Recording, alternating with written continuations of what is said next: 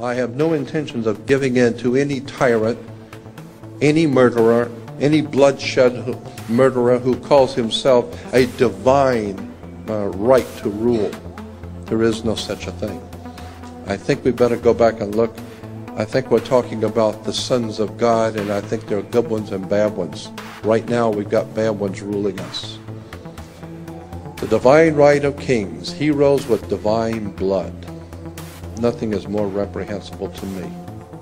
Consequently, the Apostle Paul said in Ephesians 6 to Christians, and unfortunately Christians have forgotten this admonishment from the Apostle Paul. Ephesians 6:12 says, "For we," meaning Christians, but all mankind, "we wrestle not against flesh and blood," not against ordinary people. We're not wrestling against ordinary our brothers and sisters, but we are wrestling against principalities, against powers, against the rulers of darkness of this world, against spiritual wickedness in high places. The word in Greek is Cosmocratorus. Cosmocratorus in Greek means rulers of world darkness.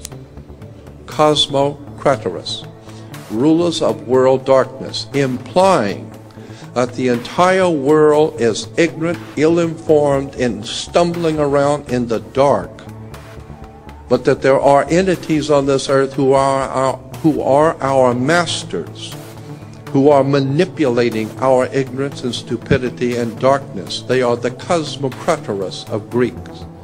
They are the ones that Christians are told to be aware of and to stand against in these last days. And make no mistake about it, it is my belief that we are living in the last and final days of an old order of civilization on the earth, and what is coming on this earth is going to be god-awful if mankind doesn't get back their own spirituality and say, no more will we bow to Nazis and fascists and murderers who seek to imprison us on this earth. We were created free like the animals. We were born free, and we will damn well stay free or die in the process.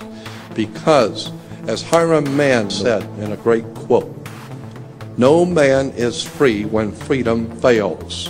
The best men rot in filthy jails, while those who cried, appease, appease, are hung by those they tried to please. There can be no common cause with tyranny. There can be no substitution for your spirituality, connecting yourself with the divine principle of freedom and love in the universe. And don't ever bow your knee to the Cosmocratorus or those who might very well be working behind the scenes to destroy a great creation called the human race.